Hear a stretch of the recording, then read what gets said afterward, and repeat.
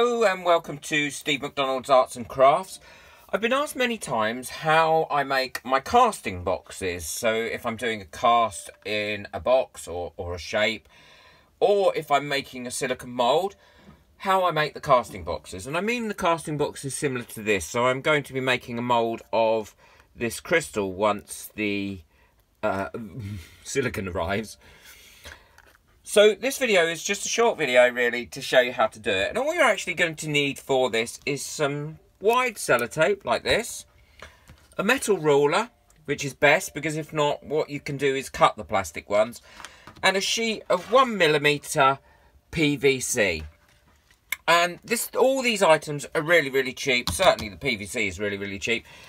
And it isn't actually that colour at all. It comes with a protective film on it that you can just pull off if you can get hold of it, like so.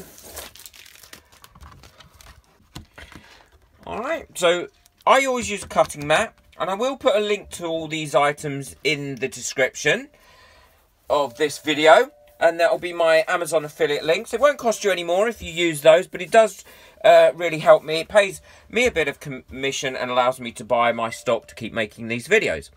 So what I always do is I never make a box bigger than I actually need it if I'm making a casting with silicone, because I don't want to overuse the silicone. But when I'm making maybe a whole diorama or a casting in a box, then I make sure I make it to the size that I want. So the box that I want to make today is 10 centimeters, which is almost 4 inches. So I might as well use the marks on here, and 4 inches square. So 10 centimeters square. 1, 2, 3, 4. There we go. And all I need to do is draw my lines down this. I need to take that bit out. And this stuff cuts really easily. And you're not expecting it to cut all the way through. You just want to make a deepish score line on here, like this, with your X-Acto knife. So, and then I keep that quite close to the ruler's edge, and that's why I use a metal ruler.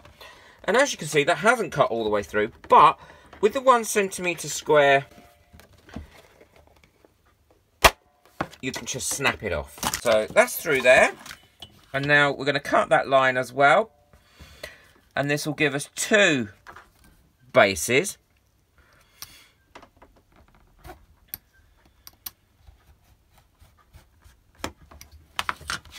Okay. There we go, that snapped nice and cleanly. So that's now given us 2 bases, but the actual one that we want is this one, because this is the one that's square. That one's slightly longer. Now, the other thing to remember is, if you're making a silicone mould, you need to make sure that it goes above, at least a centimetre above the top, so it gives it some stability. But this box, I want to make a 10 centimetre square box, so I might as well use this piece up that I've got here.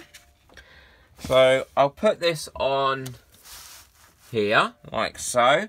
And I know the other one was 4 centimetres, so that's 4 centimetres high.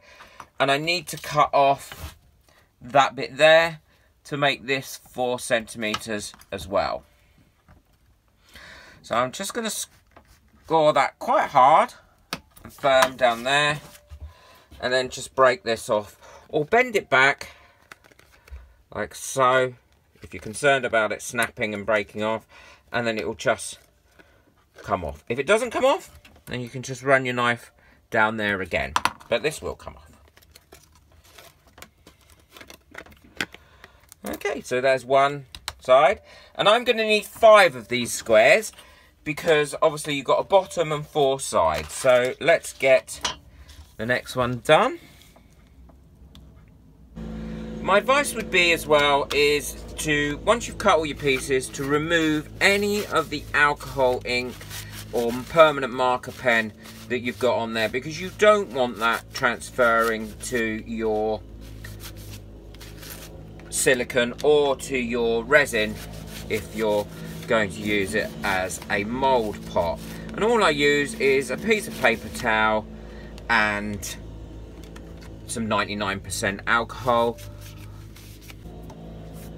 So the next thing to do is we need to stick these together to make a box. And my advice to you would be to pre-cut your tape as well, because I think that really does help. So what I do is I pre-cut my tape and then I lay that piece on the tape, and then I will lay another piece on the tape. Any rough edges like that I can always try and keep to the top, leaving just a slight gap of about 1 millimeter there, so that actually when you fold that up you can fold that onto there like that. And I will go around and I will do all those sides like that.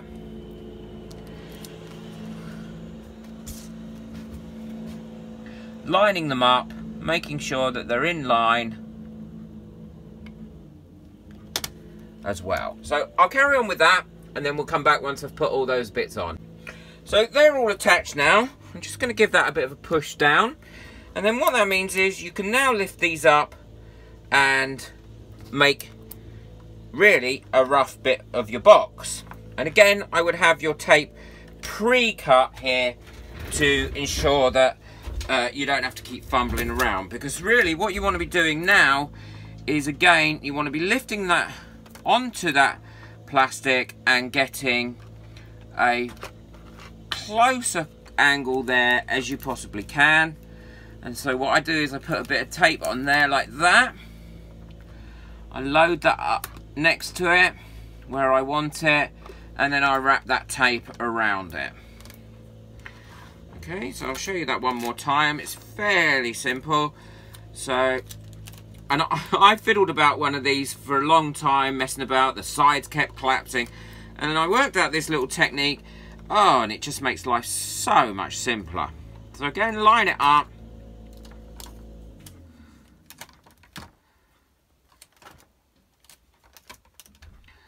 Like that. And then just wrap that tape round. And then you've got your last side, and I should have a piece of tape left. I do. I just pop that up there. Like so. Get those sides together as quickly as I can. There's my very last piece of tape, and I will pop that on there like so. And now you've got what I would consider to be a box.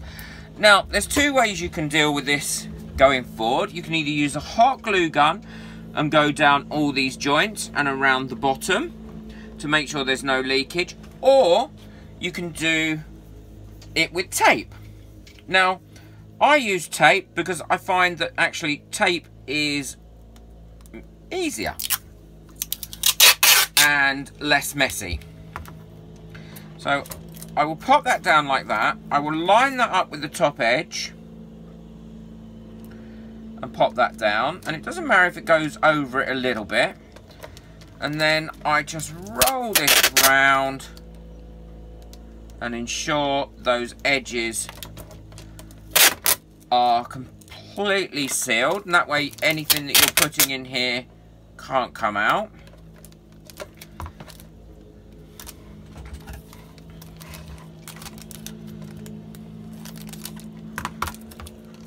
And I will go round it, overlapping, to ensure that all those edges are sealed, and I will push it down like so as well. Now the next thing I'll do is, before I do the middle one, is I will go round the bottom. And how I do the bottom is I will go so it's halfway up like so to the bottom. It's like wrapping a present, really. Okay, and I'll go around there, I'll go around there, and I always overlap the tape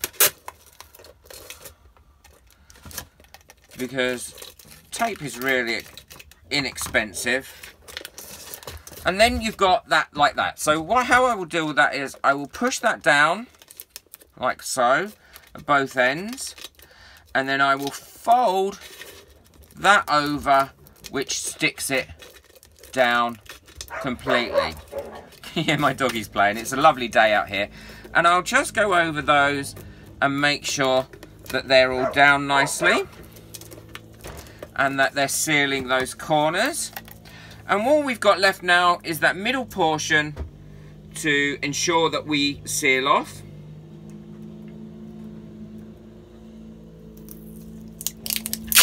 And again, I literally make sure that I'm overlapping those two middle portions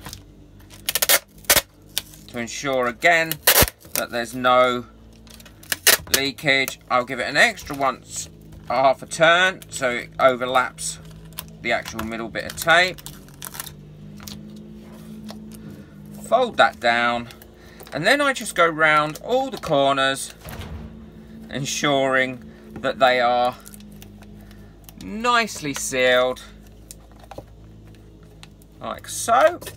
I'll go around all the bottom ones to make sure that they're nicely sealed. And now, unlike with the hot glue gun, because it's hard to get a level base, that is now sitting still, very level flat, and it's easy to cast and use. So you can now use that box for anything from a large silicone mold casting. I would always spray some silicone release spray in there, or you can cast a nice square of resin in there with things in it for a diorama. And again, I would always spray it. You don't really need to. It will still come off. I will spray a little bit of release spray in there as well. So there we go. There's a nice, neat box that's square, and you can make these any shape and size that you want, as I showed you here, and I've made them like this sort of shape. If I want to do something round, similar to what I did when I cast the egg, then I used acetate because that was quite secure and firm there, but this is going to have resin in it, and I want to make sure that that's nicely positioned. Thank you very much for watching. I hope you've enjoyed this. Please go to the description where you'll find all the links to all the materials that I've used, and leave a comment and any questions, and I will get back to you. Join my Facebook group, How to Resin with Steve McDonald. It's growing really nicely now, and it gets lots of tips and tricks in there. Most of all, enjoy your resin, be safe, bye. Thank you for watching. Please subscribe, like and share this video as much as you can to help my channel grow. Bye.